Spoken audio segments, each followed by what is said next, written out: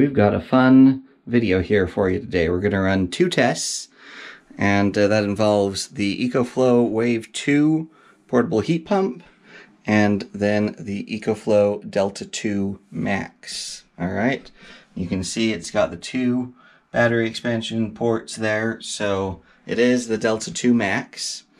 And the test we're going to be running today is how long will the EcoFlow Delta 2 Max power the EcoFlow Wave 2 on turbo mode air conditioning. So worst case scenario, you're pushing it as hard as it possibly can.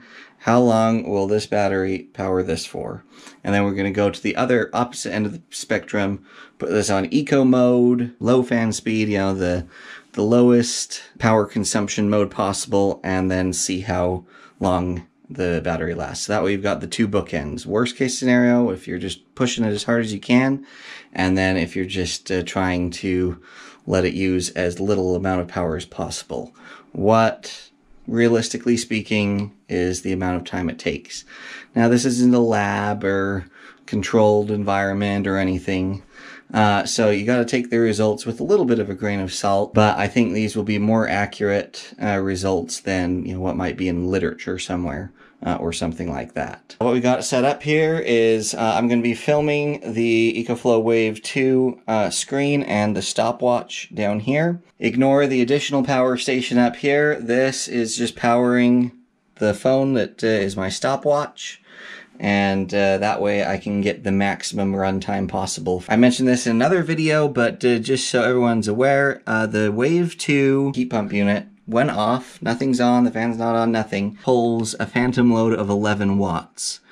So if you've shut it down and you're just letting it be off, be sure and unplug it so that way you're not burning through 11 watts of power continuously, unneedfully. Once again, this first one is going to be turbo mode. So let's fire this bad boy up. Alright, we've got it set to fan at the moment, so we're going to change the mode. Oh, there we go. Set to cool. And then we're going to go to max. So, and 60 is the coldest it's going to go. Incidentally, if you're interested in how many watts and different things, you should probably be able to see on the Delta 2 as it ramps up, but I did do a completely separate video comparing how much power this pulls off the DC versus the AC, and if there's any temperature difference blowing out, so be sure and check that out. We're going to start the test at this point. Alright, the Delta 2 Max. Currently estimating we've got 11 hours to go. It's still ramping up. You can see the wattage increasing. One interesting detail I wanted to show you. Notice that the estimated time remaining 5 hours on the EcoFlow Wave 2. And sorry if there's any wind noise. Notice that, get my finger in there, 5 hours. So both estimated time remaining displays match each other, so that's kind of cool. Let's just let this run. For you, it'll just be a matter of a few seconds over the sped up footage, and we'll be back and see what the results are.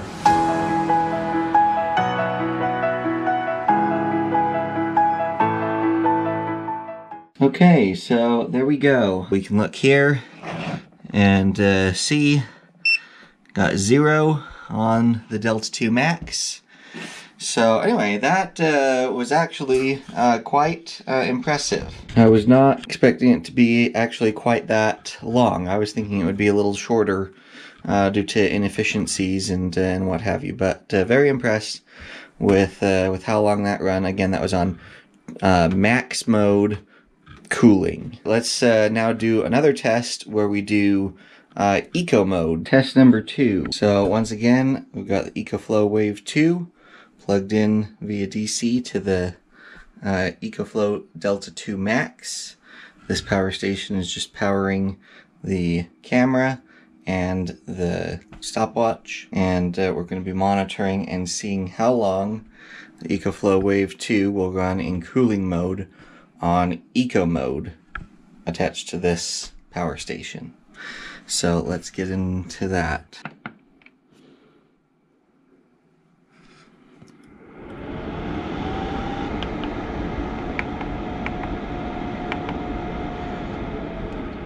set that to eco mode on cooling, and we're going to set our temperature down to the lowest it'll go. Again, worst case scenario, obviously if you turn it up to say 75 or something like that, you'd probably get even more mileage. But in this case, I want to go worst case scenario in eco mode, just like we did worst case scenario in max mode. And that way it can basically only improve from here, right? Alright, we're going to come over here and start the stopwatch.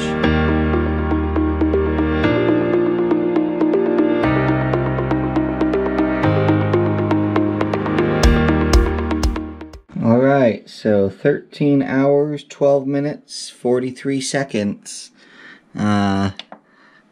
This Delta 2 Max is officially out. So anyway, you definitely get a whole lot more runtime on the EcoFlow Wave 2 running on Eco mode than you do on Max mode. Substantially longer.